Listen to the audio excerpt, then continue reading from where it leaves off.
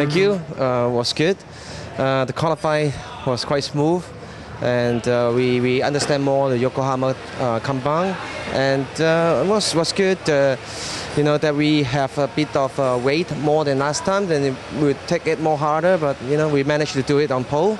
Then let's see the race how it goes.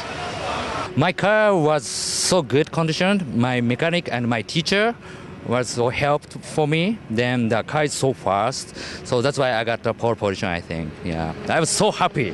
Q1 made a couple of mistakes in the lap. Didn't get a very good lap time. It ended up P4, which is a little bit lower than expected. But the second qualifying put together a very good lap.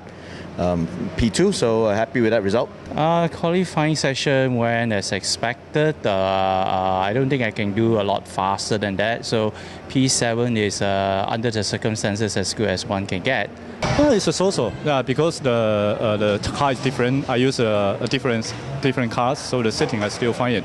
Yeah, we have the new aero kits, right, and we're still working on it actually. There was a problem. The car is not quicker. There's the setup which we have to find which fits with the new aero kit. Now we got it fixed. I think now we are going fast and fast.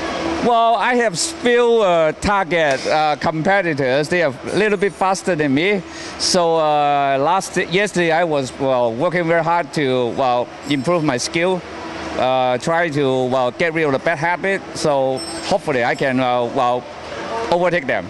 Oh, it was good. It's been a long time since I've been in the car, but I still had fun. I hope to do